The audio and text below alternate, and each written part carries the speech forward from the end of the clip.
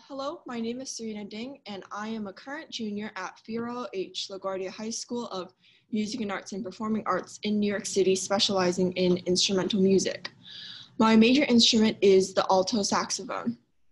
Outside of school, I'm the rising first-year saxophonist at the New York City All-City Concert Band, which is a selective citywide extracurricular performance ensemble, and also the founding president of United Under Art, a global student-led service organization that aims to provide arts opportunities and experiences to the underprivileged communities and bridge the gap between the STEM and the arts. Sophia, you can give an introduction now. Hi everyone, my name is Sophia Wang. I am a junior at Fiorello H. LaGuardia High School of Music and Arts and Performing Arts. I am a visual arts major at the school. In school, I am a digital media intern. Outside of school, I am a Bowery Art Collective resident artist, and I am the director of marketing for United Under Art. Eli? Hi everyone, I'm Eli. I'm a junior at LaGuardia High School as well, and there I play saxophone and clarinet, and I am also the management director of United Under Art. So here's going to be our agenda for today. I think everyone is muted, but in case you're not, please make sure to have your microphone muted. And also you may submit your questions on the chat and we will get to them at the end. Okay. So before we get started, I want to just briefly touch on our organization, United Under Art. So as I said before, we are a global student-led community service organization. And our mission is to provide the arts to as many underprivileged communities and vulnerable populations as possible, as well as bridge the gap between STEM and the arts.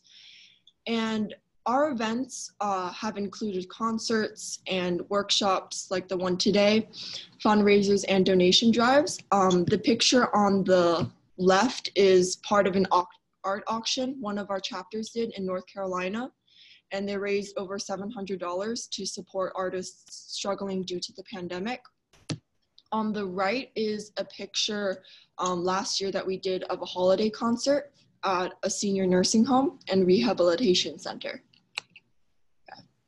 Currently, we are raising money to support hospitals in New York City fighting against COVID-19, and we're raising money to buy them supplies like oximeters and stethoscopes and ultrasound scanners.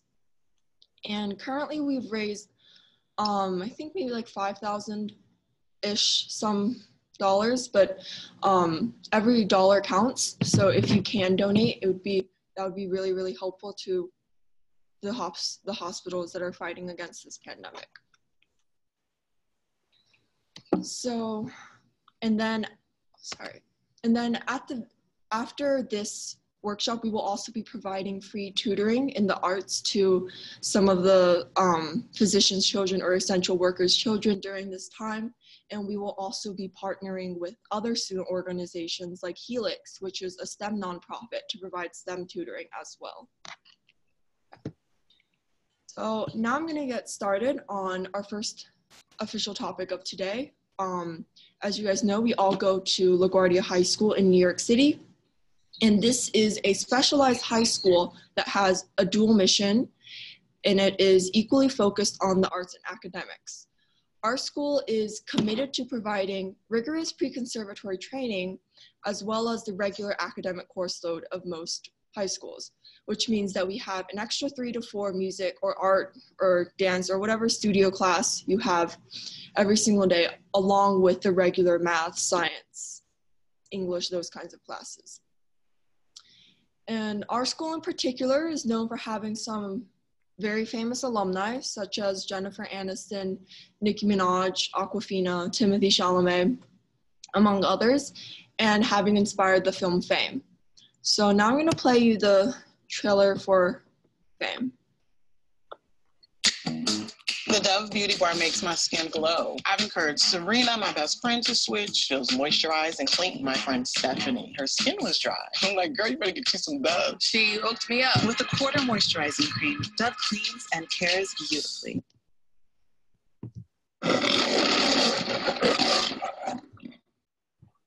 We've seen 150 students today. They all swear that they have a special gift to offer the school.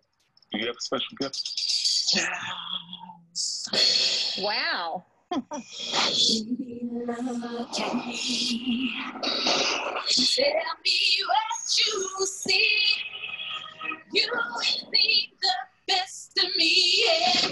Give me time, I'll make you forget the rest.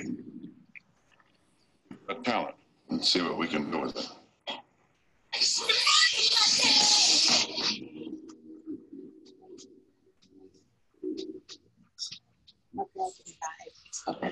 You think the North practice with cello all day?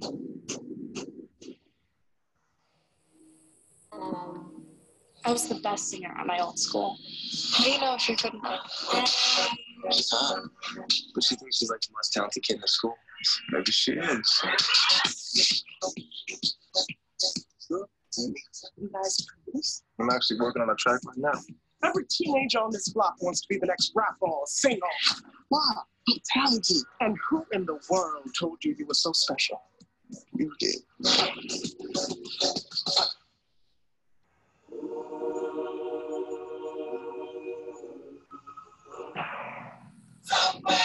Everything you want to change about yourself. All the parts of yourself that you keep secret.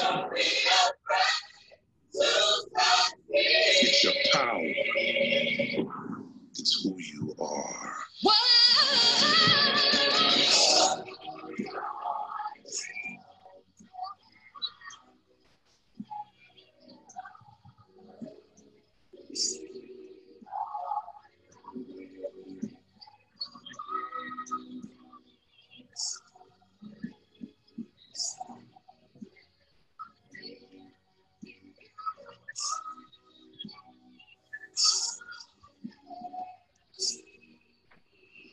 Somebody's gotta make it out there. Why can't it be me?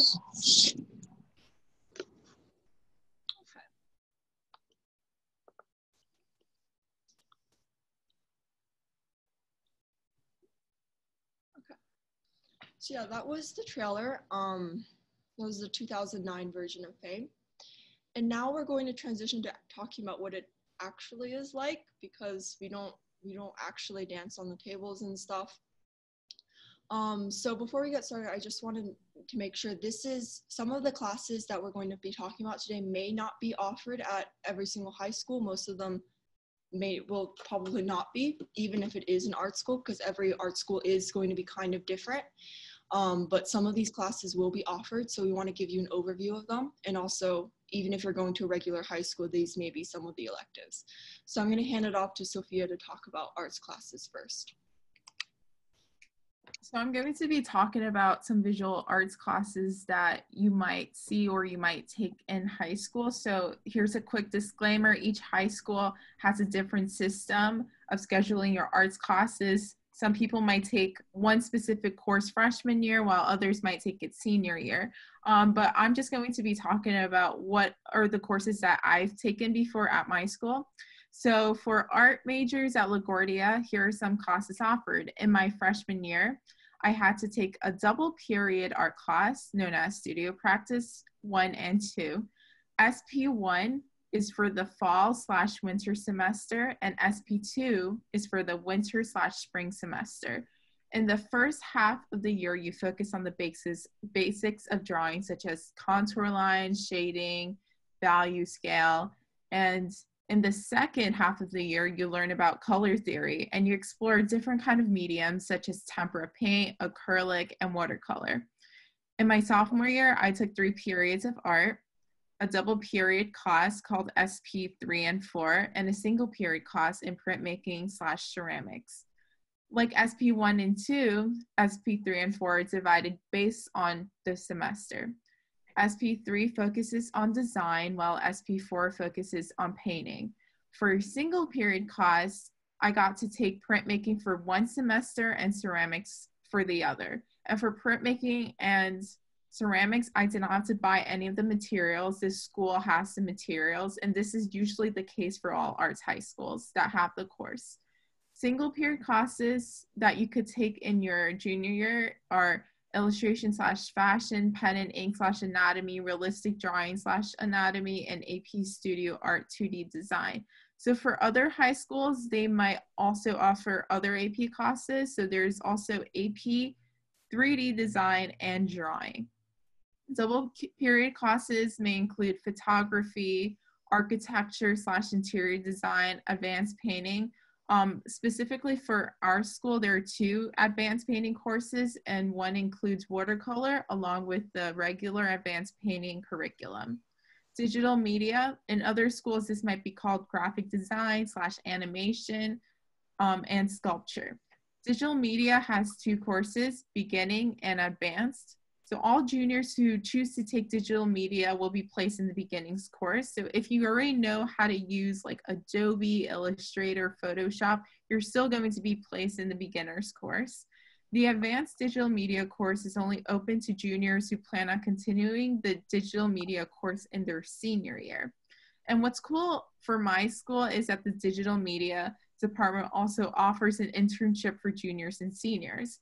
And in other arts high schools, some teachers may also offer you like other community service credits to do extra work, or they may offer you internships as well. If you have a question about the internship, you can ask me at the end of the session.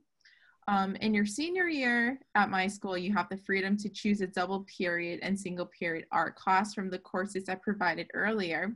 However, you must also either take art history or AP art history. Both are single period courses. So at other arts high schools, you might also take an art history course if the school offers it, so you get a better understanding about the history of art. Some seniors may also decide to drop an academic class that is not required for them to graduate and add in another art class. Seniors also have the opportunity to showcase their work in the senior art show. So for our school, if you're a freshman, sophomore, or a junior, you also have the opportunity to showcase your work in school. So we have a semi-annual show, and you could showcase it in the semi-annual, and this happens 2 times a year. Seniors in New York City will also be offered to take the New York City Commencement Examination Visual Arts. So now I'm going to hand it off to Eli to talk about specific instrumental classes. Hi, everyone. So for instrumental majors, the programming is a bit more complicated because each student takes classes specific to their instrument. But here's the general breakdown. So every instrumental major is required to take a sight singing class, a music history class, and a music theory class sometime during their 4 years of high school. Here at LaGuardia, we have 4 levels of music theory. We have Theory 1, Theory 2, Theory 3, and Advanced Placement Theory, along with general music history classes and a general sight singing class. So every student is also required to take a performance ensemble class throughout every single year of their 4 years of high school. But this is easy to fulfill because our school has 3 concert bands, 4 orchestras, 2 of them are full symphony orchestras. We also have 2 jazz bands, 2 pit orchestras, 2 chamber classes, and a new music ensemble. Many students also take a technique class for their instrument. We have technique classes for woodwinds, strings, piano, guitar, and percussion that they're arranged in levels from elementary, intermediate to advanced. If students want more music classes or have a block in their schedule, they can always choose elective classes, which are not required. These classes include music tech in the recording studio, beginning guitar or piano, and jazz improv or jazz history. Non-elective music classes require an audition or a placement. So the 4 orchestras, for example, are ranked as elementary, intermediate, junior, and senior orchestra. Senior orchestra is the highest level orchestra, and students place into it based on end-of-year placement tests. Smaller ensembles such as the pit orchestra and new music ensemble require a live audition. Needless to say, there is still an incredibly supportive environment in the instrumental department, and students are constantly helping their peers to succeed. So for instrumental majors, we also have juries in our junior or senior year, which are basically major playing assessments in front of our teachers. Juries are common in many music schools, especially in music conservatories, and it helps us prepare for them if we want to go to conservatory. But we will touch on how to prepare for such a performance later in the webinar. So that's pretty much it for instrumental music. If you want details, just ask questions, but now it would be unfair to just cover art and instrumental music. So I'm gonna briefly cover vocal, dance, drama, and technical theater because I don't wanna leave you guys out there. So yeah, so I'm gonna start with vocal music first. So vocal music is, it's similar to instrumental music in that you need a performance ensemble, you need music theory, you need sight singing, you need music history, except each vocal student throughout their 4 years takes a singing technique class, and they're also in a chorus. And our school has 4 levels. No, we don't have 4 levels. We have different chorus. We have women's chorus, we have girls chorus for sophomores. We have a senior chorus that you need to audition into. So every student's in a chorus. And then we also have electives such as show choir that you can audition to be in. And our school also has a musical, an all-school musical. It's very competitive, but if you're a good vocalist, you can probably get in. And then vocal majors can also take the same electives that instrumental majors can take, such as beginning guitar. They can also take AP theory with instrumental students. They can take new music ensemble as well. So at our school, the vocal departments and the instrumental departments are pretty intertwined. So next is dance. Dance at our school is it's one of the more competitive arts. So a lot of the students in dance just take the same classes throughout their 4 years. So in freshman year, you're gonna take ballet, dance history, and contemporary dance. And you'll have it 4 periods a day throughout all 4 years of your high school. And then the same class as sophomore year. Junior year, some students can take tap or jazz. And then senior year, you have a dance business class where you learn how to navigate the world of dance. But generally, everyone just takes the same same classes every year.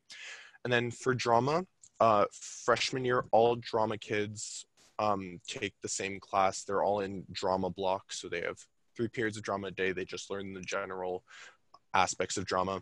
Same thing for sophomore year. And then junior year, they have a musical theater class, and they can also take electives such as juggling. And then same thing for senior year. And senior year, as a drama major, you have a senior performance. It's called the Spring Drama Festival. So it's very popular at the school, and all the senior drama majors are involved. And then finally, I'll discuss technical theater. So this is if you like set building, lighting, like all the aspects of a performance that aren't performing. So as a tech theater major, your classes will, you have 3 periods a day where you learn a variety of things such as costumes, lighting, set design. So you have that freshman year, and then throughout sophomore, junior, senior year, you can specialize in one of them. So you can specialize in lighting or costumes or makeup or something like that. And then as a tech major, you work all the shows at the school. So they build all the sets for the musical, for our opera. They build the sets, they do all the lighting for the instrumental shows. So they're really the backbone of our school. And people don't realize how much work the technical theater major is, but it's definitely worth it. So yeah, and again, if you want more details about any of these specific talents, just ask in the Q&A. So finally, I'm going to talk about the certification for music. So at LaGuardia, we all graduate with an arts diploma, not a regular diploma. So for music certification at our school, as an instrumental major, you're going to need a certain amount of arts credits. So we have our music history and our music theory.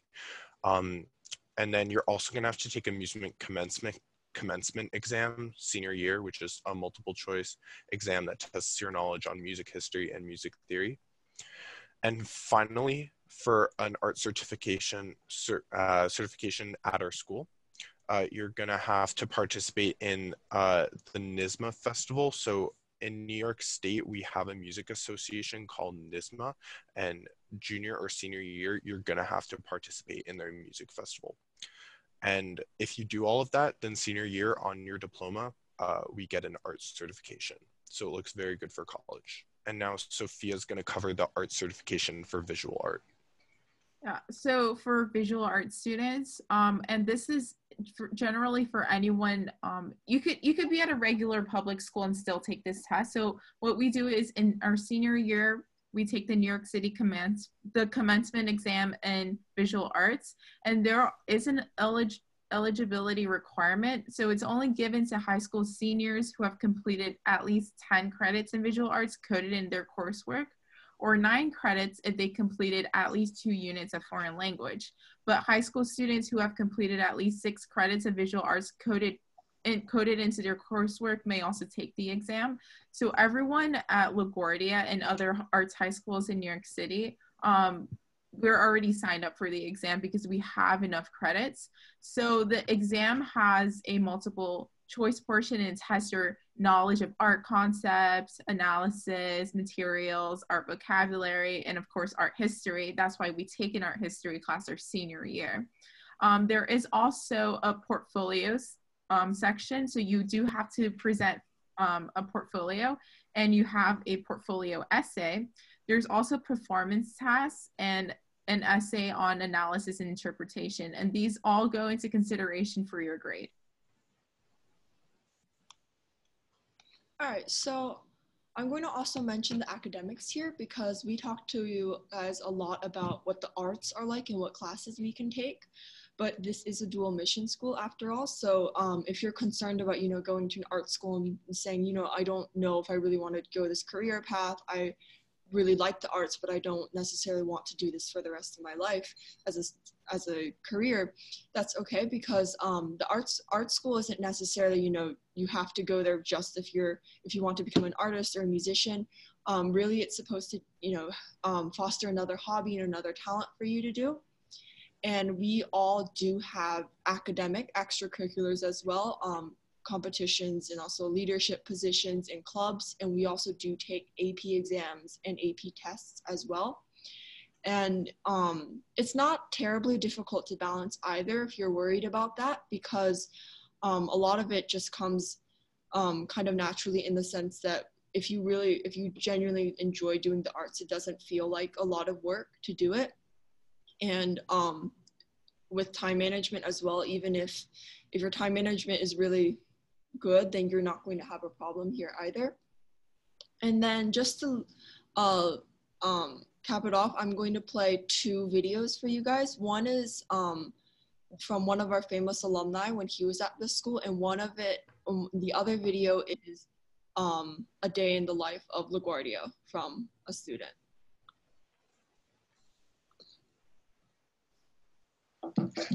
Timmy, it's your boy, Lil Timmy Tim. Yeah.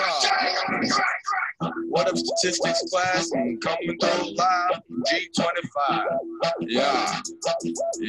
Live G25. Let's go. Statistic. Yep. Statistic. Yep. Statistic. Yep. Statistic. Yep. Miss Law.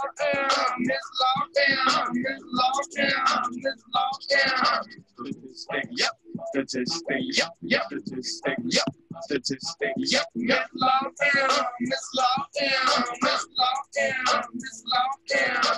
Look at me, it's Timmy T. About to hit him with the ZTST. Let's do a problem, let us see the probability you see me on TV. 1,000,000,000,000%. I'm a statistical wonder, a statistical gem. 1 in a billion, nothing in a million.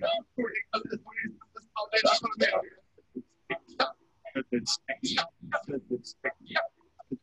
Yep, Miss Law,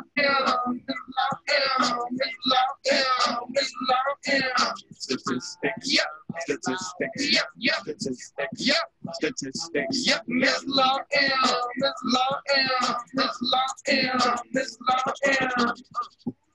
Okay. I don't think we have time to play the entire thing if we want to get everything. But yeah, I think that was from one of our talent shows a couple years ago. But so yeah, now he's an actor. I'm gonna play this for you. I have a vlog channel too, so are you like advertising your YouTube channel on my YouTube channel?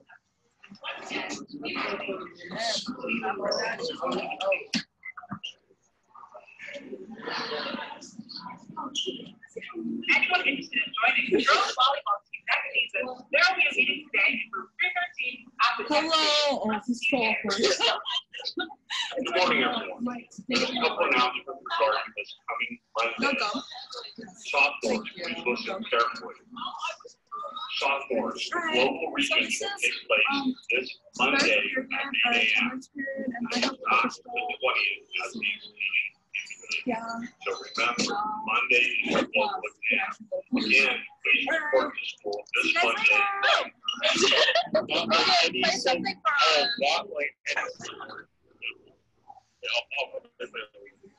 What's their play? Anything. They're loud, so we hear over No, I can't do that. I see something bad. It's okay. No one's gonna tell You should play something. Claire's very good. She's better than me.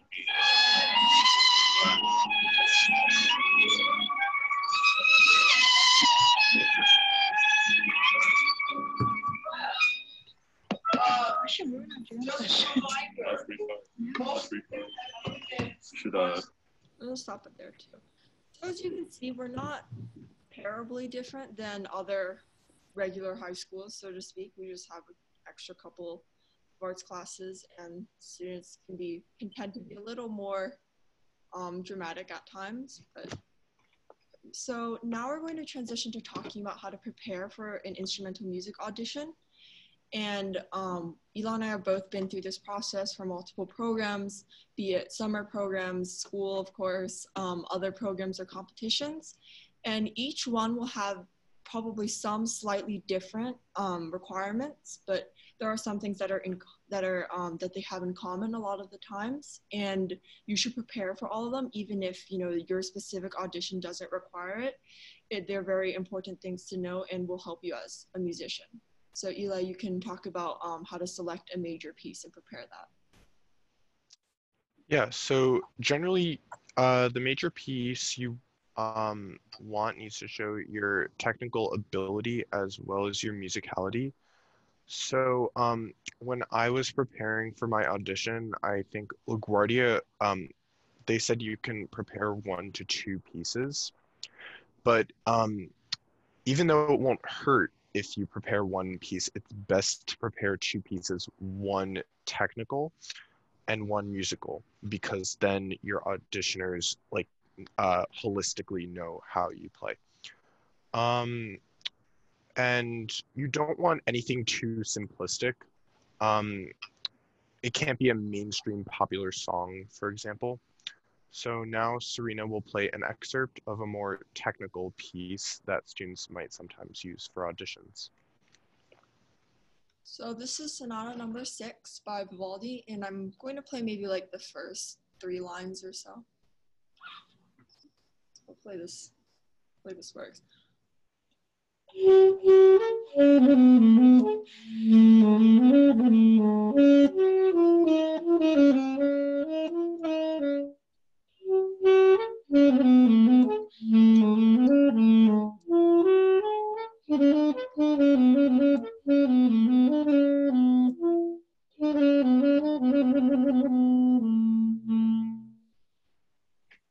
And Eli can now talk about other things that you want to prepare. Oh yeah, so of course the pieces are not all of the audition. At LaGuardia, they're only worth 50% of our audition.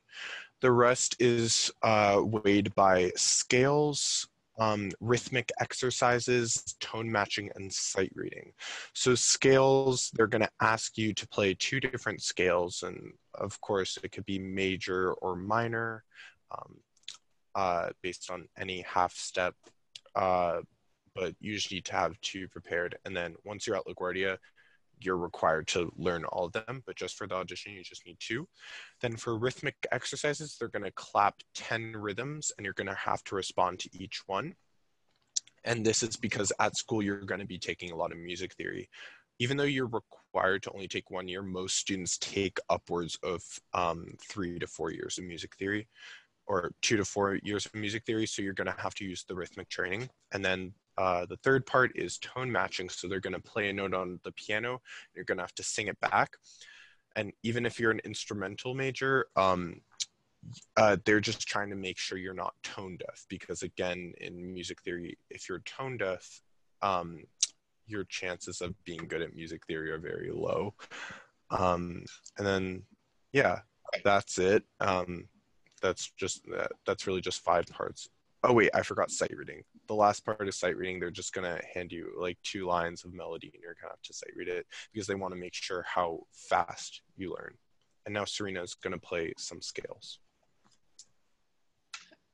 So scales are an important part of your technique, and you should be able to learn them. And depending on the instrument, you may have to play a different number of octaves. Generally for the saxophone, we play around 2 at the most, so.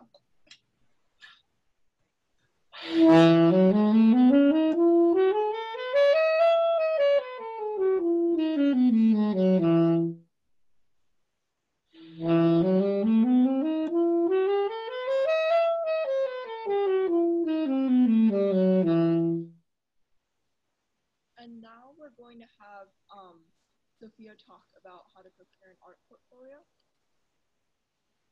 And also, Sophia, when you want me to switch it to the next set of drawings, just let me know. Okay.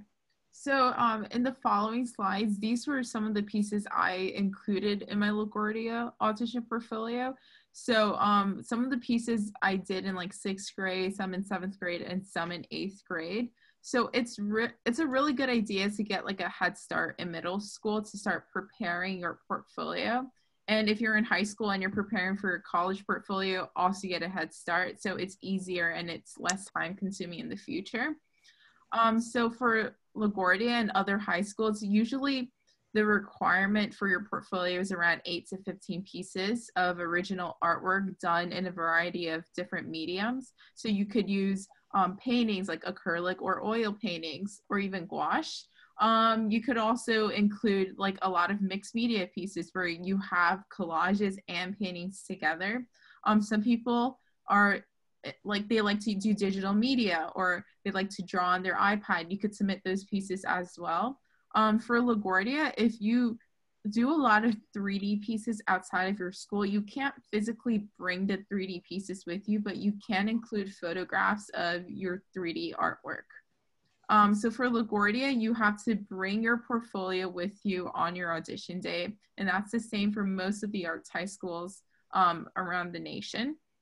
And when you bring it to you, you're also going to do an audition process. So unlike instrumental, we're not going to be like playing pieces, but we will go through like some tests. So what you do is when you get inside the school, you hand off your portfolio to usually a teacher or like a grader who's going to grade your portfolio. You will get your portfolio back the day you give it in.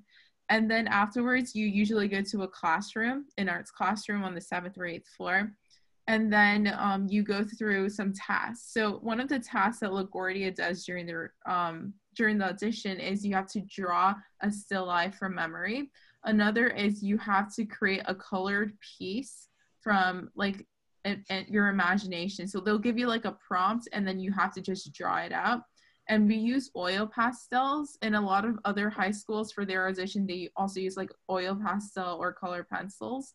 So I would get familiar with these materials before you take the audition test. And then another is we do have like a figure drawing. So for us, it was like 20 minutes, and you had student models come in and they would sit there, and then you had to draw a figure drawing. And at the end of the audition, you also got an essay portion. And the essay portion isn't terrible. It's basically you're writing why you want to come to LaGuardia. So it's kind of like when you apply to college, you colleges will ask you why you want to come to that specific college. But for LaGuardia, we also require you to write an essay on why you want to come to LaGuardia during the audition. And it's around 40 minutes. So afterwards, after you leave the audition, they give you back your portfolio, and then you await to hear if you got in or not in spring. So right now you see 3 of the artworks that I did. And for me, for my portfolio, I wanted to show them my strengths, and that was mainly drawing portraits. So I really like to draw eyes, because I feel like when you draw the eyes, it's kind of like, it makes the drawing feel more alive. So what I did is I used different mediums to create portraits. So on the left, the furthest left, you see a man, and that was done in oil pastel. And I used a reference photo from a very old painting. And the middle was from a photo that my art teacher had, and it's done in pencil. And on the right, it's kind of mixed media. So I use a variety of different materials. I use Sharpies. I also use color pencils. I use pencils. And I use other materials to create that. So what a lot of art schools want to see is they want to see your technical skills, but they also want to see your imagination, your creativity. So if you don't really know what to do, you could draw like a technical piece and then add in creative elements to it. Serena, can you go on the next slide?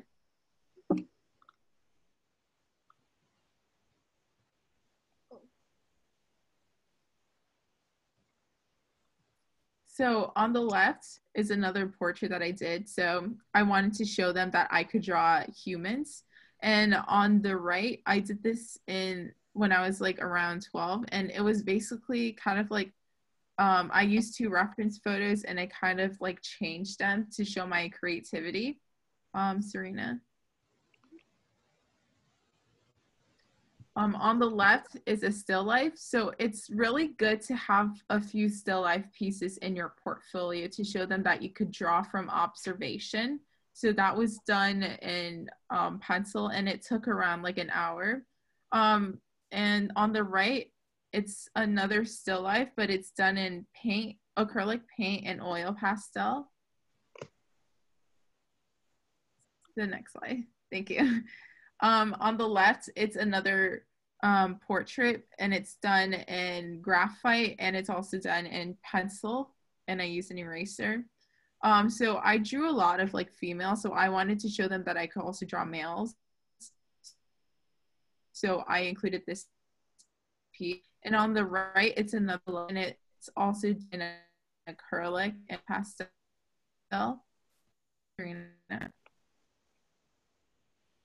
the left, I included a parrot to show that I could draw animals, and it was done in watercolor. So I didn't include any other watercolor pieces, and I wanted to show them that I do know how to use watercolor. And the right is another still life, and the still life was done in oil pastel. Serena. All right. So now we're going to talk about some outside opportunities. So whether or not you go to an art school, it's a great idea to get involved in the arts outside of school. And so first off, I'm going to talk briefly about performance ensembles. Many of us at LaGuardia, but also other schools across New York City, are part of what's called the New York City All City program. And this is basically a citywide program for a bunch of different performance ensembles. There's marching band, there's concert band, there's choir, there's Latin band, there's jazz band.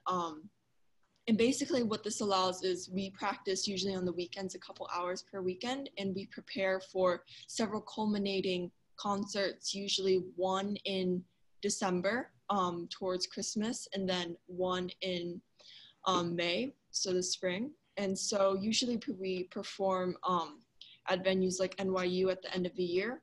And what this does basically is you have to audition in, and then if you get in, you practice every single week with students from around the city, and you prepare for the concert together.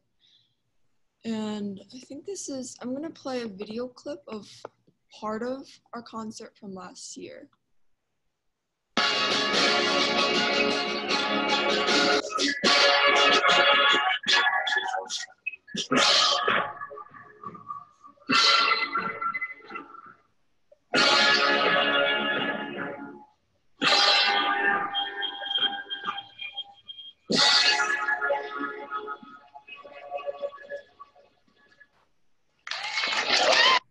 Yeah, so yeah, that was from our May 2019 concert. And this is not a program that only New York City has. A lot of cities across the world have them as well. I know I know in Australia they have similar programs in their cities. I know Chicago has one and all of that. So you can probably get involved in them pretty easily. I heard about it from our music teachers, and you can ask your teacher if they know of any of these kinds of opportunities in your city. Or you can look on if your city has like an education website, like the New York City DOE, they also put information up on those websites a lot of the time. And now Eli is going to talk about some pre-college programs. Yeah, so at our school, there are a lot of kids that are certain that they want to go to music conservatory. They want to enter the classical music field and be professional full-time musicians. So if you're really ambitious about that, you should consider pre-college programs in high school, even if you're in an art school. So pre-college programs are offered at music conservatories every Saturday. And they're about, I know it says on the slide they're a couple hours, but most of them are about 8 to 9 hours per Saturday. And then you also might have some classes during the week.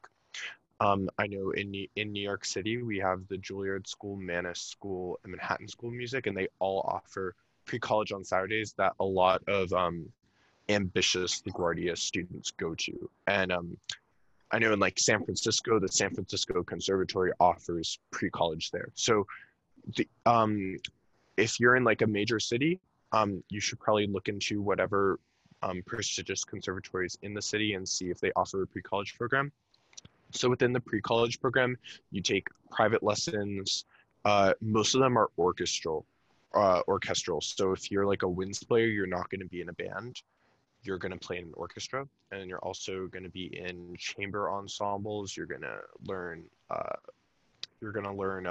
rhythmic training, harmonic training, music theory.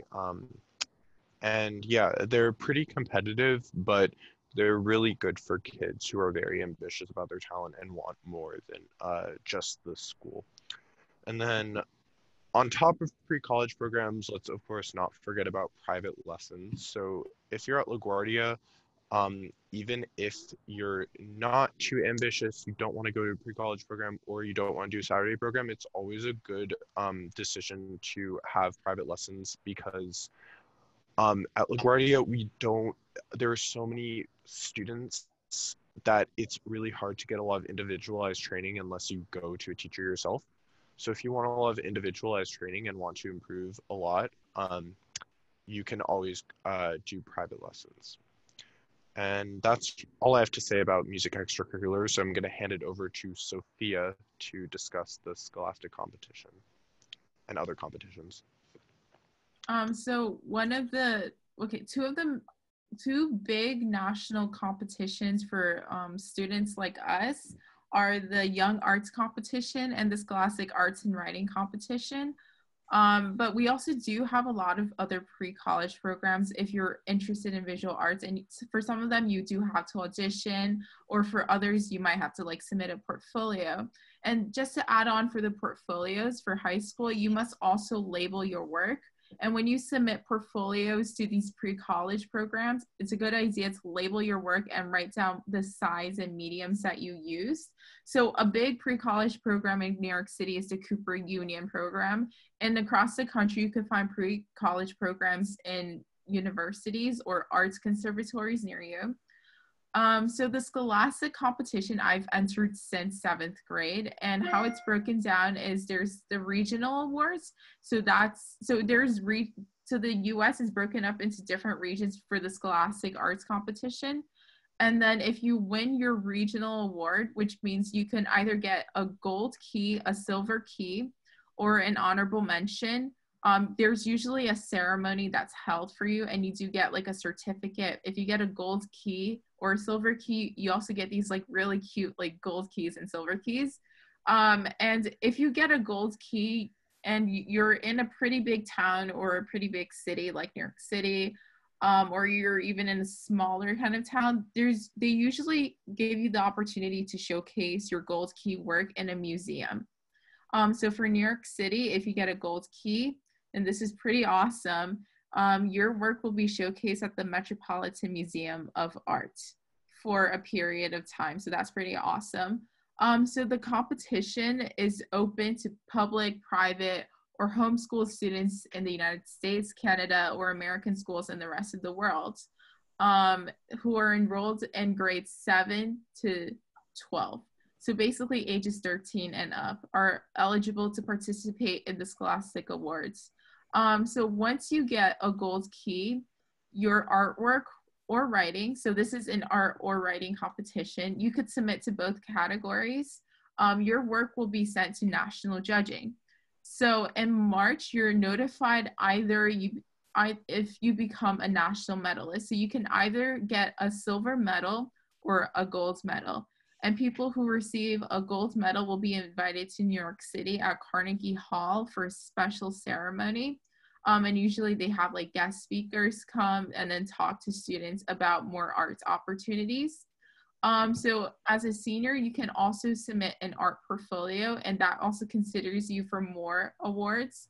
And for Scholastic, there's also smaller awards within each category. So for art, you could submit, there's a category for film, there's a category for printmaking, ceramics, drawing and illustration. You can find more information on artandwriting.org, but they have a lot of categories. And sometimes each category might have their own award, which is pretty cool, because for some of these like smaller awards or like more specific awards within each category, you can win a lot of scholarship money. So I didn't add this to the slide, but I also wanted to briefly touch on volunteering, because that's a very important part of extracurriculars as well. And what we do, especially at United Under Art, we like to use like the arts to volunteer. So we usually provide arts opportunities, concerts, workshops, that sort of thing, to a lot of underprivileged communities or vulnerable populations, particularly children and the elderly. And so I'm going to play you an example of a piece that I would use for volunteering purposes.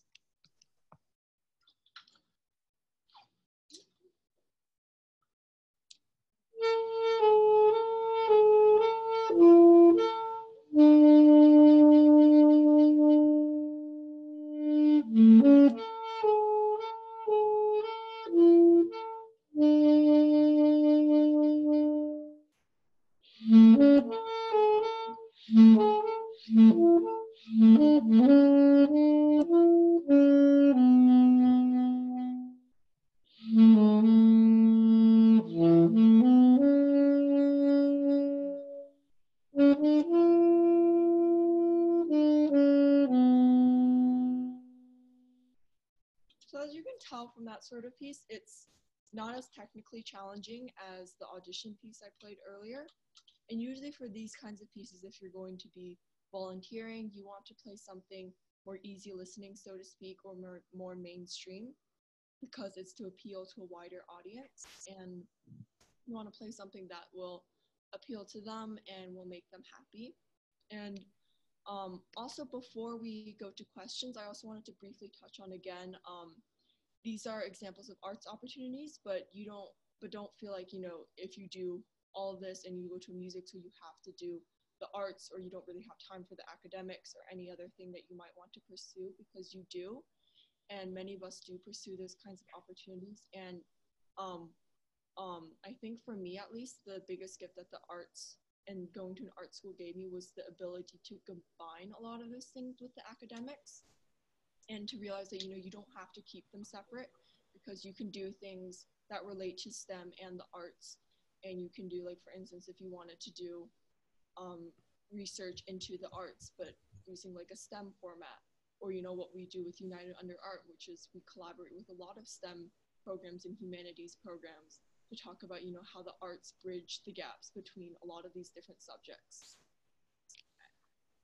So now we're going to go to questions. So if you have any questions, you can put them to on the chat, and we will answer them. And later on, if you have any further questions, you can also contact us. Our website is unitedunderart.com, and you can scan the the QR code here, or you can email us directly at info@unitedunderart.com.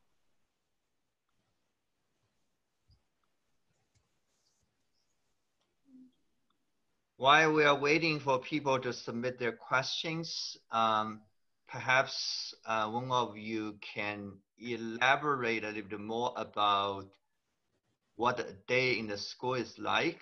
I heard that you mentioned it's a dual mission school. And what does that exactly mean? Do you guys have to take more class in a day than a normal school would take?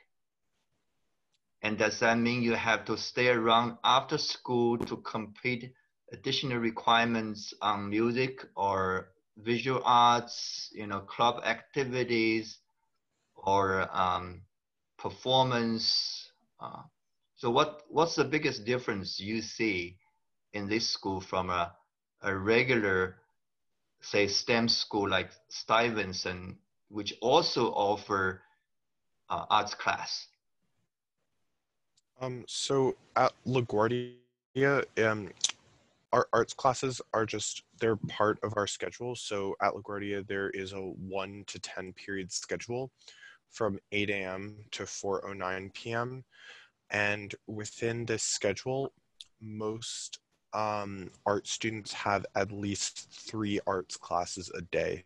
Freshman year, certain kids have 2, but generally sophomore year going onwards, you have 3 arts classes a day. And most kids have 4 to 5 core academic subjects, which are like second language, and then history, English, math, and science. Junior, senior year, a lot of students can drop science, math, or second language, and they can replace them with extra arts classes. So a lot of kids who want to go to conservatory, they'll sometimes have 5 arts classes and like 3 academic classes by senior year because they've fulfilled their requirements. But most students generally just take 3 arts classes a day, which usually include like a performance ensemble, or in Sophia's case, a double period and single period. And then they just have the standard 4 to 5 core academic subjects. Yeah, and you starting your freshman year to your sophomore year, you also get the chance to take an honors English course. So that is the only honors course for English that you can take. And after that, you could take AP English, language, and composition, or just go back to regular English. And in your senior year, you get a lot of electives. So some people might take film, or some others might take creative writing. So starting your sophomore year, you are allowed to start taking AP classes. And then you could take them through from sophomore year to your senior year. And another honors course that LaGuardia offers is Honors Spanish 5 and 6. So that is after you take regular Spanish 3 and 4, you're going to be placed into 5 and 6. But a lot of people opt to drop Spanish after 1 year. We are allowed to do that because we have a lot of credits from our arts classes. Something different about LaGuardia compared to like Stuyvesant for arts classes, especially for visual arts, is we have a vast network of different like alumni, and they do come back and they visit us. So the alumni are still very connected to this school, and our parent association invite artists all the time to come back. And some of the students, their parents also work in the field of the arts, and they come to class and they talk about what they do during the day. Or sometimes we invite like artists that like you're interested in and it's specific for your class. Like if you're taking a ceramics class, they might invite someone who has experience in ceramics. They might reach out to them and they might come to talk to you about ceramics. For example, for my AP art class this year, we invited the nephew of Andy Warhol to come. So his daughter actually attended LaGuardia Arts years ago, and he came back and he talked about getting a career in the arts and how to support yourself as an artist, and that's pretty cool. So for LaGuardia, the school day is longer than a regular school day. Most schools do end at like around 2 or 2:30. For us, we usually most people end at 4:09, but some people might end at 3:20, which is the end of ninth period. But if you're in extracurricular activities, you might stay in school until like 6 or 7. If you're working on a show, it could be as late as 10 or 11. If you're on a sports team, so I play on 2 varsity sports teams, you do stay after school for around 1 to 2 hours for practice, but it's not every day. But everyone at LaGuardia is very supportive. So let's say you're in an extracurricular activity or you're working on a show, but you just have a lot of homework. You could talk to the teacher, and the teachers are, they will listen, and they will allow you to like miss 1 or 2 days. Oh, Yeah, also, so, could I just explain blackouts for a second? yeah, briefly, sure. Okay, yeah, so at LaGuardia, when you have a concert, I think when you're in a senior ensemble, so again, I said we have like usually 4 levels of ensembles from elementary to senior. So if you're in senior orchestra or senior band, or if you're in the musical pit, if you're in like the top ensemble, for your concert, you will skip 1 to 2 days of school to prepare. So if there's an orchestra concert in January, I had to skip 2 full days of school before the concert. And yes, you are required to make up that work, but again, if you just talk to teachers, they will understand. So as you can see from the dual mission, it's not, dominated by the arts or dominated by the academics. It's really a balance of the two. And what's great about this is you get an opportunity to really explore the arts and to really, really develop that passion and that talent, and of course to network with people in the arts fields. What Sophia said about the alumni, it's true also for like actors, dancers, all of that as well. And so, with Stuyvesant, you can take art classes, but because, they're not going to offer as many classes to really, really delve deeply into the arts world. And because, most of the stuff is going to be more academic focused, so they may not be as understanding if you have a lot of arts opportunities, or like if you really want to pursue the arts. So if that's something that you want to do and you think that it would be interesting, even though you might have an extra couple classes, you might have to stay longer after school, that's something I would say it's definitely something you should pursue. And it's not terribly time consuming because the teachers do understand, because it is a very special circumstance. Great. I did get a parent send me a private message. This is a parent from Beijing, and she was asking about, because her kid is interested in music or arts, but not necessarily wanting to pursue that as a career. So she was wondering, in your school, what percentage of the students you would say that end up going to an arts college versus going to, I guess, supposedly regular college, if there's such thing, and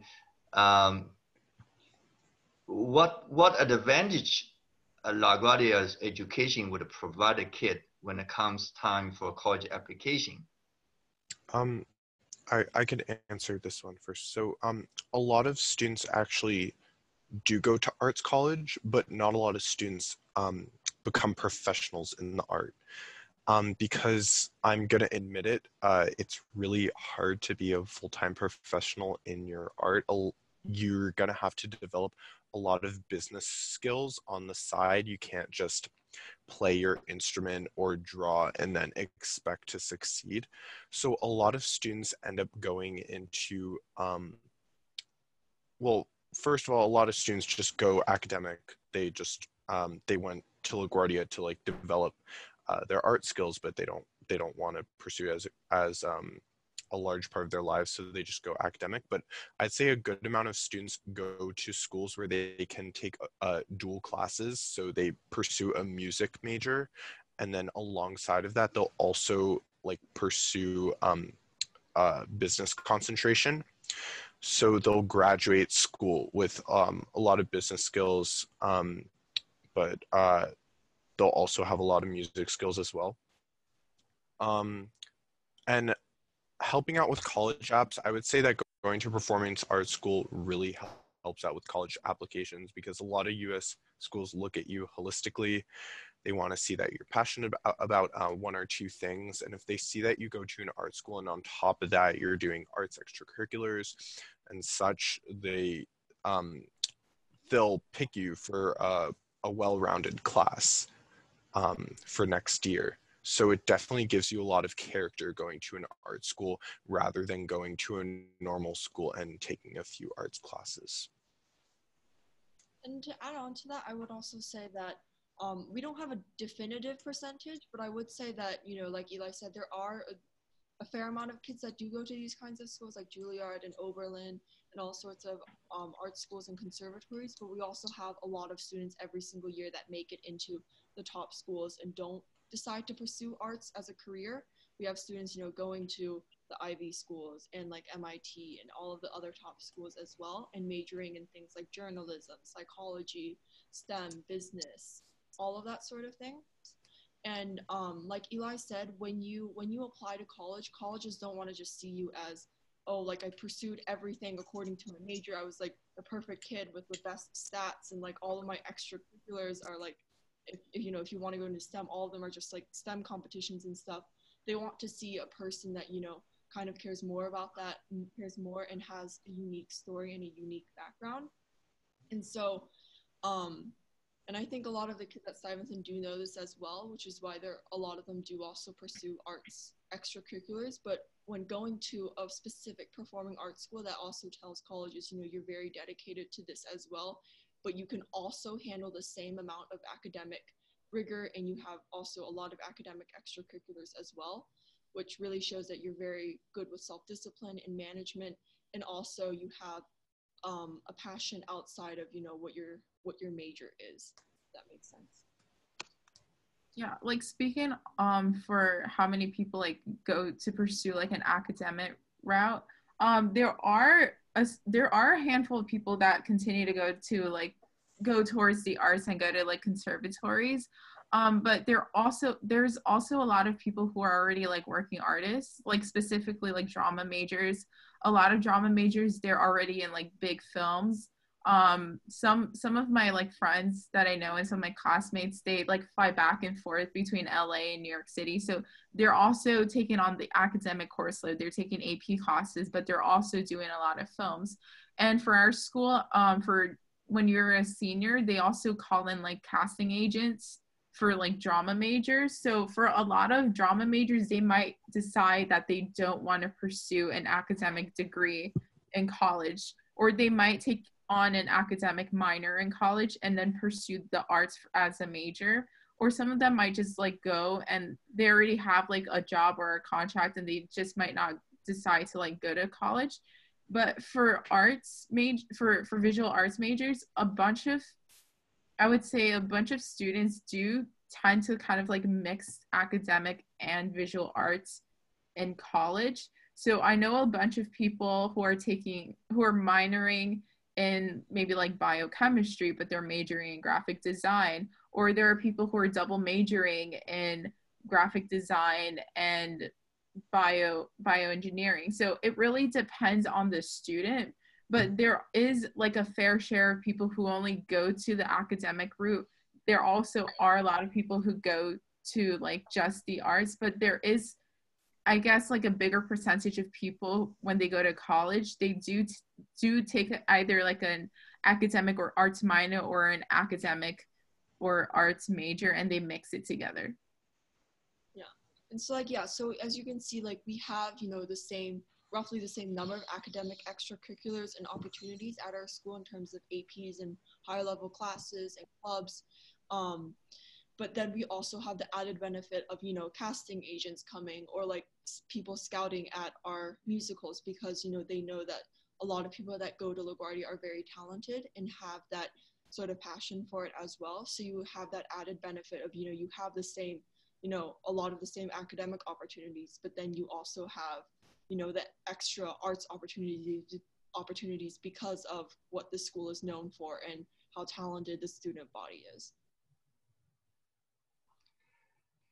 Great answers. And but that being said, I kind of understand why parent had the question about the school and so knowing the dual mission focus. And I also heard that your organization try to bridge STEM and arts. And can you elaborate on that? Outside the school, are there other opportunities you can pursue if you're interested in STEM, in addition to arts? Can one of you give me examples that's something that you have been able to do? Yeah, so for for other opportunities in STEM and the arts, there aren't very many, which is part of the reason why I wanted to do United Under Art, and why some other kids that may not be artists have joined us, because it doesn't on the surface glance, it doesn't really seem like something you can combine together. But I would say they're very important, because the arts, if you study the arts, it also increases your STEM capabilities of understanding STEM topics and doing well in STEM subjects, because it gives you like a creative side and a more interpretive side. And then in terms of what we do, well, I'm gonna turn it to, for some reason it's not.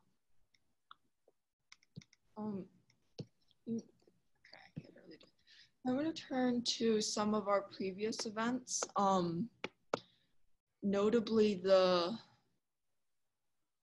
last one, which is what we did with, we called it a STEAM collaboration with Helix, which is a STEM nonprofit. So what we did here is, for students that are interested in STEM and the arts, we assigned them some research topics to look into about, like particularly how the arts helps people with STEM. So some topics we did were like, how music therapy helps with neurodegenerative diseases, which that covers neuroscience if you're interested in that, but it also covers, the arts and like, different music forms and different art forms. And we also had them, we're currently doing a video series on that as well. So, and then also, so that shows, a more, I guess, visual effect with animations and stuff like that, into like, how STEM and the arts intersect. So yeah, so that's an example of something that we do for STEM and the arts. And in terms of other STEM opportunities, there are, of course, a bunch of competitions you can participate in. There's Science Olympiad, and there's Mu Alpha Theta, which is the Math Honor Society. And of course, there are a bunch of STEM programs you can pursue as well, in terms of like internships or summer programs and that sort of thing.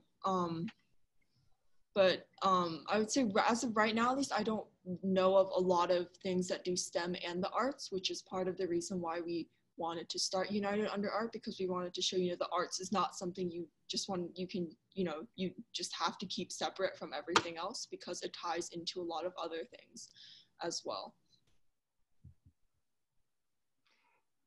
Can you talk a little bit more about UUA, or in Chinese, 一年你我? Yeah, so United Under Art, so it's completely student-led, and it was started last year. I decided to start it because there aren't a lot of opportunities for students to get directly involved in arts volunteering a lot of the times. You can do that on an individual level, but sometimes it's hard, depending on the community you live in. So right now it's a global organization, and we have students right now from around 14 countries and 200 members around the world. And what we do, we usually do arts events. So this is one of our events, because we're doing this online workshop to talk about, the arts, but also how to balance that with the academics. We also raise money to support local causes like helping artists during COVID-19, and also fundraising for the hospitals in New York City. And so you can check out our website for more information, but I can just briefly scroll through it. This is just talking about why we were established and what it's like today. This is our team page with all of us on it. So as you can see, this is our executive team, but we have more members on our large group chat. And then these are some resources that we have. These are just general articles to learn about, you know, why the arts are so important. And again, like why the arts and other like diseases and conditions and stuff like that, and why it's so important, along with regular medication that you might develop in a laboratory. And then events, as I showed you guys, are just some of our current events and past events. So what we're currently doing is this workshop series and also a card campaign to help to send to healthcare workers in Liberia to cheer them up and tell them, you know, how much we appreciate the work that they're doing. And here you can see our chapters. One of our unique features is that we have chapters around the world, and they do local events. So like New York City, we did a concert at a New York City nursing home. North Carolina, they did a fundraiser for a local North Carolina charity that's helping artists, that sort of thing. So we currently, I believe we have like around 10 chapters right now in India, the US, and Canada, and we're also going to be setting up more chapters in, I believe, Germany and Pakistan during the summer. And then if you're interested in joining us, you can click on the join us button here, or on the presentation, it's this QR code, I believe. And just to make sure that you guys aren't turned off by the fact that it is very arts heavy, it's not purely an arts organization exactly. Our main focus in terms of the volunteering is arts, because we feel that that's not as represented in terms of volunteering and in terms of extracurricular activities that you can pursue. But we have a lot of kids that are, you know, that want to go into STEM or want to go into business. I don't know if you saw on the Meet the Team page, but we have a technical team. So if you're into technology, if you're into CS, if you're into coding, that sort of thing, you can join our technical team. If you know video design, that's also something that the technical team does. And, or if you want to do marketing, Sophia heads the marketing team. So you can also do marketing on social media, graphic design, or just in general, you know, contacting sponsors. And then of course, we also have STEM opportunities as we partner with Helix, which is a STEM nonprofit, to do videos and articles on the intersection of STEM and the arts. So really we have opportunities in pretty much every single field that you could imagine. That's great. Do you have a chapter in China yet? No, we don't. Because the reason I'm asking is I know there are parents or kids from China listening in now. Do you have a plan to set up chapter in China? Well, for us, we don't directly set up chapters. We have the students come, like we recruit students, and if they want to set up a chapter, then they tell us. But because we're not in China, we can't directly set up a chapter in there. So we generally, in terms of chapter setup, it's usually local students who come to us and express interest in setting up a chapter, or we can reach out to other organizations or students and say, you know, would you be interested in setting up a chapter in your area? We don't really pick and choose and say, you know, we're going to decide to set up a chapter in this area. It kind of comes to us, so to say. So, but yeah, if you're interested in setting up a chapter in China, though, on our website we do have a Google form that can be accessible if you want to contact us to set up a chapter. I don't know where it is though. It's here. Yeah, start chapter right there. And I know, like, you know, it because Google is not accessible in China. So if you can't access the form, you can also email us directly, or you can, I guess, I mean, if you want to contact my father, he can give you my WeChat and we can discuss it. But yeah, basically the only thing really on the chapter form that we need to know is really just roughly what grade you're in and where you're setting up the chapter, so we don't have multiple chapters in the same area. It's not like an application form or anything. We just need to know so that we don't have logistical problems in that. Yeah. I got another question about the admission into the school. how competitive is the admission process, or roughly what percentage of the kids will get in? Well, I think when we applied, there was kind of an issue surrounding our school where they cared about grades way more than they cared about the arts. So when we auditioned, it was mainly our grades that determined if we got in. But our old principal has been like, she resigned, and we have a new principal now that values the arts way more. So now, so recently, it's become way more competitive to get into LaGuardia. Percentage-wise, I'd say that when we auditioned, art had about a 20% acceptance rate. Dance is really low. Dance can be downwards of like 3%, 1%. And then instrumental music can be around 15%. But and then so drama and dance tend to be the really competitive ones, and then art, instrumental, vocal, they're competitive as well, but not as competitive. But again, we just got a new principal, so it has become way more competitive than usual. They care way more about your arts talents than your grades. I was gonna say one more thing, but does anyone have anything to add? I believe our acceptance rate right now is, I think it's like a 7% acceptance rate, but don't quote me on that. You can find it on the LaGuardia website under like the news and announcements in the videos, because we recently had a virtual open house. So it's become more selective because now the school is looking at both your like talent and your course load. And there was a lot of changes that have been made since we have a new principal now. But generally, New York City high schools have really low acceptance rates. Like Stuyvesant, Bard High School, they have like the same acceptance rates as Yale. But keep in mind that a lot of that, there are students from all corners of the city auditioning, and a lot of these students aren't that prepared. It's an issue that we're still facing today, and that is one of the reasons Serena founded United Under Art. But a lot of kids in New York City who audition are not highly prepared. So the more you prepare, even though the acceptance rate is very daunting, the bigger your chances of getting in will be.